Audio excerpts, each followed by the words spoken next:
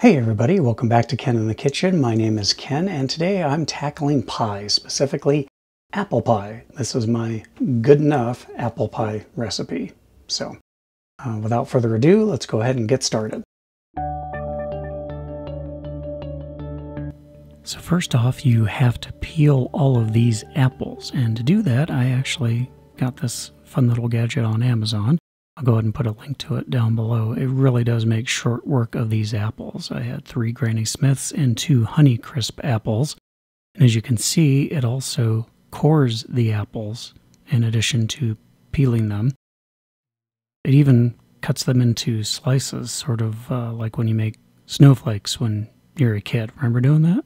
And then you're supposed to drain these, and I tried that. As you can see, I'm putting them into a colander suspended over a bowl, and you can see how I'm kind of pulling them apart as I'm stretching them apart, you know, from their accordion shape.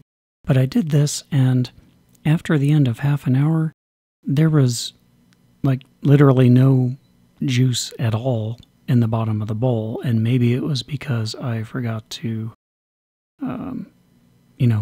put some sugar on them first, because I hear that sugar and salt both will draw water out of things, so maybe that's what I should have done first. And now it's time to combine our ingredients. We've got 3 tablespoons of water, 2 tablespoons of salted butter that I just kind of mushed up between my fingers and dropped in the bowl with all the apples. We're then combining some cinnamon, half a teaspoon of ground cinnamon, and a 1/4 teaspoon of nutmeg. To that, we're going to add half a cup of granulated sugar, and then 1 tablespoon and 1 teaspoon of cornstarch. And then just get in there with your fingers and mix it all up. Try to get all of those lovely slices of apple coated with the cinnamon and the nutmeg and the cornstarch. Yep, just like that. Easy peasy. Now that we've taken care of the filling, it's time to tackle the pie crust.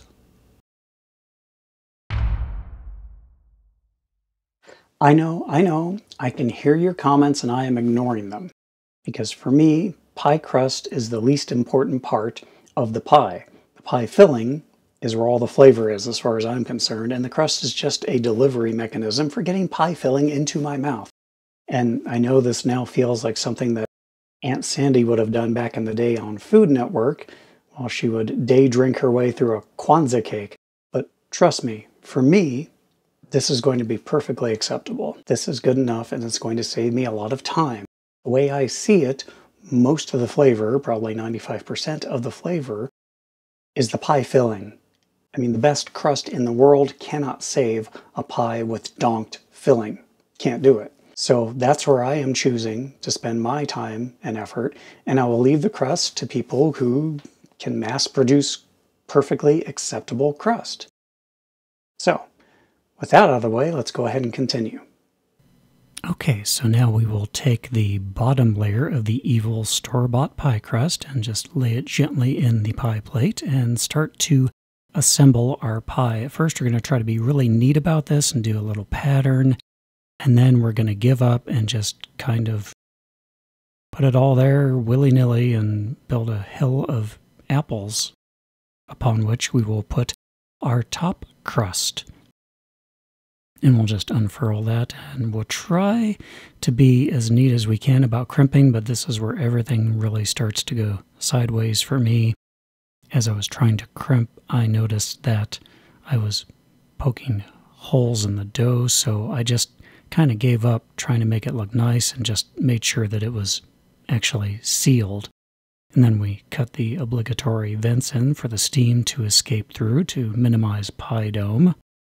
And then last but not least, we put an egg wash on there, which is just a whole egg mixed with a tablespoon of water. And you put it all over the pie crust to make it look all nice and pretty and magazine-like. At least that's the theory anyway.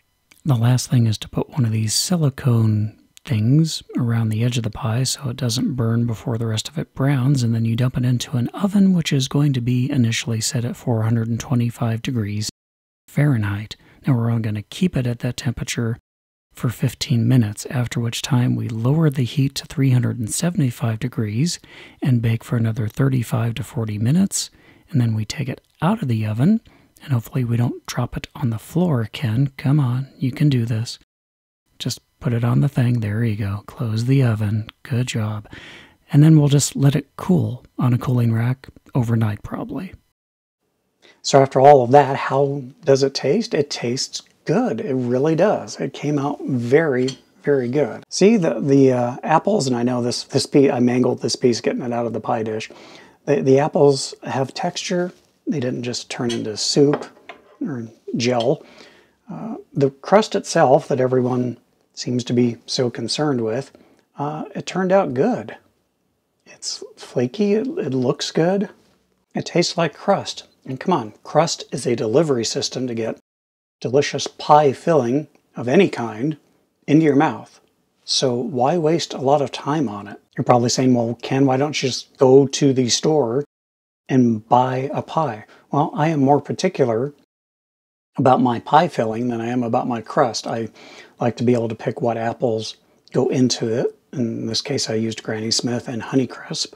The spices that are in there, I like having thinly sliced apples, even though that does tend to give us pie dome, because even Cucina, who makes her own crust, will get pie dome, that gap between the pie crust and the apples.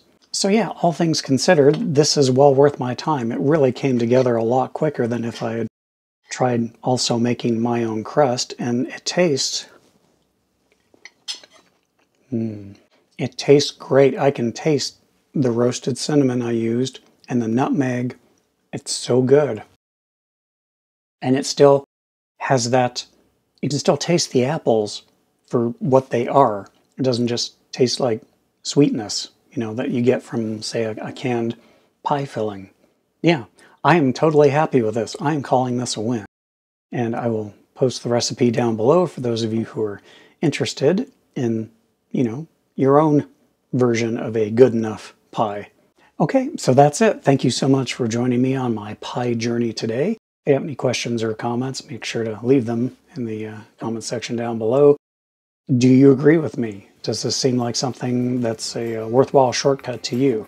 What would you have done differently? Do you have any of your own favorite recipes for pies, or even crusts for that matter? Maybe one day I will try to make a crust and you might have some suggestions on recipes that would help me come up with a good crust. But yeah, anything at all, leave in those comments down below. And until next time, I'm Ken McKim. You take care.